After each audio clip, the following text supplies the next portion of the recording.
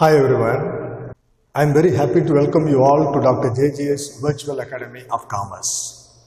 In this video, I am going to take you through an important exercise from the chapter Ratio Analysis. Let us get into the problem. Using the following accounting information, construct a balance sheet. The information provided in the problem are the gross profit 6 lakh rupees, which stands for 20% of sales. Shareholders' equity amounted 5 lakh rupees. Credit sales to total sales 80%. That means 80% of the total sales is for credit and the remaining 20% of sales is done for cash. Total assets turnover ratio. It should be done on the basis of sales. Normally it should be done on the basis of cost of goods sold, but the problem specifically says it should be done on the basis of sales, which stands for 3 times. Average collection period of debtors 18 days. We need to consider only 360 days as the number of days per year. Current ratio 1.6 times, long-term debt to equity 40%. So these are all the accounting information provided in the problem based on which we are going to construct the balance sheet of the business enterprise. Now let's start with the gross profit, for which the amount is given and at the same time its relationship with sales is given in terms of percentage. Gross profit 20% of sales is equal to 6 lakhs. Therefore, sales 100% is equal to 6 lakhs divided by 20 into 100. You get the amount of 30 lakhs. This is what the value of sales. Now, cost of goods sold is equal to sales minus gross profit. Sales is 30 lakhs and the gross profit is 6 lakhs. Therefore, the balance 24 lakhs is nothing but cost of goods sold. Now, sales is done for both cash and credit. Look at the decision tree what I have drawn. Total sales 30 lakhs. Credit sales stands for 80%. Cash sales is 20%. Therefore, 24 lakhs of 30 lakhs of sales is made for credit, 6 lakhs of the 30 lakhs of sales is made for cash. Now let's get into the next ratio given in the problem, total assets turnover ratio. As I said, it should be done based on sales in this problem. Since the problem has directed us to make use of sales as a basis, we have written the formula sales divided by total assets is equal to 3 by 1. If sales with the weight of 3 is equal to 30 lakhs. Total assets with the weight of 1 is equal to 10 lakhs. That's what we can understand here. Now the next ratio given in the problem is long-term debt to equity. Long-term debt divided by equity is equal to 40%. So 40 by 100. Fine.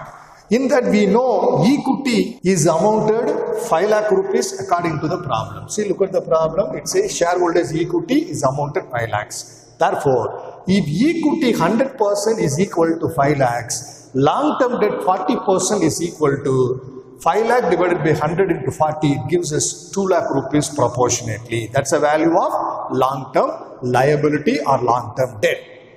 Now let us form an equation with regard to balance sheet. In the liability side, we have equity, we have long-term debt, and the balance would be current liabilities. In the asset side, we have already calculated the total assets. What is the value of total assets according to this? See, 10 lakh rupees. Therefore, now you write total assets value to 10 lakhs, equity value 5 lakhs, long-term debt that we calculated amounted 2 lakhs. Therefore, the balance in the liability side is nothing but 3 lakhs, which is the value of current liabilities. If you know current liabilities, through current ratio, you can come to know the value of current assets. Now, current ratio is equal to current assets divided by current liability is equal to 1.6 divided by 1.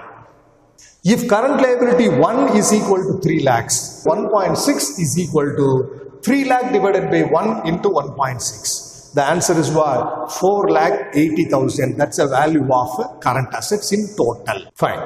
The next ratio what they have given in the problem is average collection period of debtors. The formula is 360 days. That is what given in the problem. It is not 365 for this problem. We are informed to take 360 days as the number of days per year. So 360 days divided by credit sales into accounts receivable. There it is supposed to be average accounts receivable, but in the absence of information about opening accounts receivable, you can very well take closing accounts receivable alone in this situation instead of average accounts receivable.